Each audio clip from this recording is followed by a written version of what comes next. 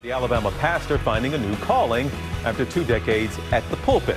He's pivoted now to making video games and getting the whole family on board. Check him out. At the end of Jesus' time on the cross, he said the words, "It is finished." Before COVID, I was a preaching minister the past 20 years. I had no intention ever of really stepping away from that. When COVID hit, it was quite a blow to us. As a smaller church, it was pretty significant. No longer could we meet in person, and just became the reality that I would definitely be stepping out of that position. I first became interested in computers and writing programs back in the 80s.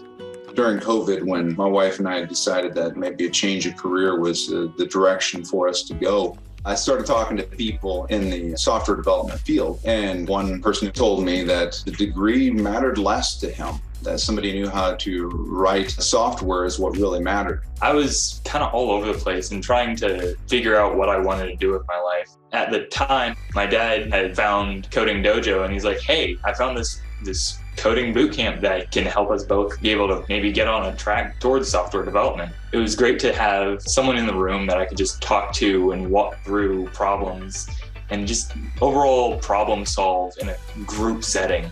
One day, I went to Benjamin and said, "What do you think about making video games together for a living?" I froze. It was like, wait, you're serious? Like, this is an option? We can actually do this?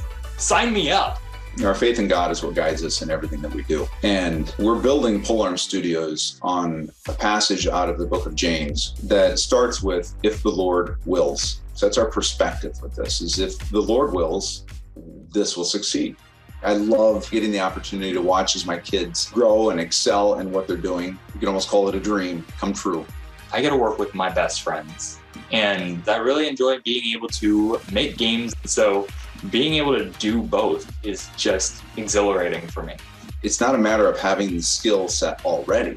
It's a matter of learning it as we go and becoming who it is that we can become. Family is important. And I think that's one of the things that's missing from our modern world, that understanding of the value of family. And getting the opportunity to do this with my kids, there's not much better that I could think of doing. One of the silver linings of the pandemic, there more family time and more innovation too within the family. So congratulations to them. Well, hey there, GMA fans. Robin Roberts here. Thanks for checking out our YouTube channel. Lots of great stuff here. So go on, click the subscribe button right over here to get more of awesome videos and content from GMA every day, anytime. We thank you for watching, and we'll see you in the morning on GMA.